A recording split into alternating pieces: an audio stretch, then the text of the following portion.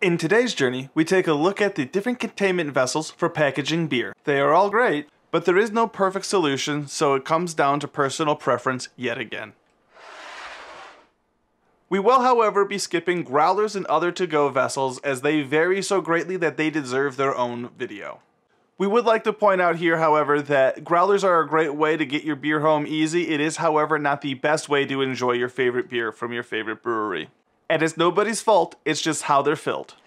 And without further ado, let's get on to the meat of the act. Unfortunately, Phil can't juggle. We do, however, know that the venerable amber crown cap bottle is going to be the most common beer bottle you come across.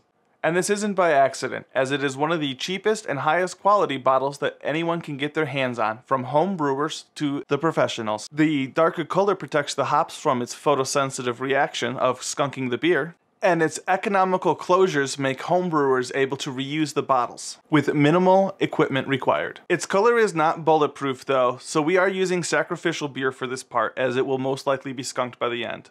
Much like this beer here, which was probably skunked before I even bought it. That's more of a statement of how it was stored at the store versus the bottle itself. The green is mostly a gimmick and provides less protection than amber. Although traditionally, these bottles hold beer that has less hops and therefore needs less protection. If you notice, it's something that smaller breweries don't tend to do, and it's not due to a lack of access to the bottles. It is still a hell of a lot better than clear, which we only recommend for ciders or sample bottles.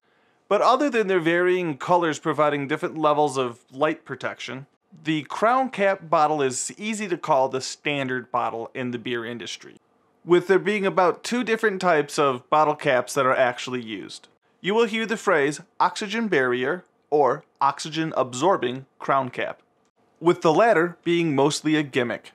People who are bottle conditioning their beer actually need a little bit of oxygen in there for the yeast to create the carbonation, and a commercial filler should be filling with CO2 before putting the beer in the bottle anyways. If you are unsure of what kind you have, or they are unlabeled, they are most likely oxygen barrier. The only real problem with this style of bottle is that they're not great for aging beers for a long time, such as over 3 years for certain Belgian styles, allowing oxygen to eventually break through the barrier, not ruining the carbonation necessarily, but damaging the flavor.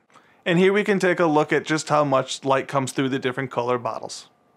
Unfortunately, our studio lights, even with UV filters on, produce a lot of UV light, so a lot of our beers are already ruined. You know what container wouldn't have this problem? A can. And this part is technically sponsored content, as Witch's Hat Brewing Company provided us with a can. And we already know what the smarty pants in the audience is going to say, that it's going to make the beer taste like aluminum. Which is total bull, because as you can't see in this picture here, once Phil gets things settled, is that there's actually an invisible barrier that blocks the beer from actually touching the aluminum at any point. What you're actually tasting is the influence of the smell from the top of the can, or from the small amount of contact that can come from when the liquid touches the outside of the can. To mitigate this, simply pour the beer into a glass.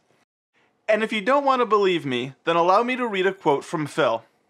If you're so smart, then how come the outside tastes different than the inside? According to Phil, he won the argument. And here is just a small sample of the breweries that agree with Phil that he found at the local liquor store. And there were a lot of them. These are just the ones that Phil's going to use to make waffles later. Cans not only take up less space, but they also prevent 100% of the light from getting to your beer at all, keeping it extremely protected. But nothing is ever perfect, and these actually share a flaw that the crown caps share as well. And that's that the barrier does not last forever, making these less than ideal for aging barley wines. But a unique problem for the homebrewer is that without the complicated equipment that the pros use, there is no way to fill a can at home. But speaking of the pros, here you can see how in the liquor store environment, having your supply being in cans is a huge benefit to you.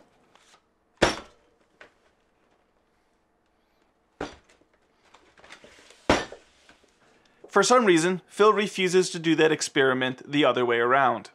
The on-scene benefit here is that the more popular cans become, and the more they're stocked in the stores, the more variety they'll be able to provide in a smaller environment. So even if cans may not be your first choice, sometimes think of it as just being a team player. And with the mundane out of the way, let's move on to the more exotic, the Grolsch style or swing tops. Although that bottle has a 5-year-old cider, this is a sample. This is a 7-year-old cider, and here is a rogue using a ceramic bottle, which gives the added benefit of 100% light blockage, whereas the other ones still find their way of having the weakness of the other glass bottles. The green is still just about as protective as the other greens, although the cobalt and ambers are a little bit darker, so they provide a little extra protection from the light. But where these guys really pull ahead is their gasket that they all use. And as far as I know, they all use the exact same size. Here you can see what I would still call a fresh gasket. It's only about a year old. This one is about 7 years old. Still holding pressure on one of my best ciders I've ever made. Just be mindful of vanity bottles as they may not hold up to the same quality as the more standardized in the industry. We will have to do more testing before we know for sure. And yes, we missed corked style beer bottles, but that goes into a different video as that's a bit more complicated. Along with wax dipped bottles. And as a thank you for sticking it to the end of this boring video, here is a small fire. You know, 'cause we can.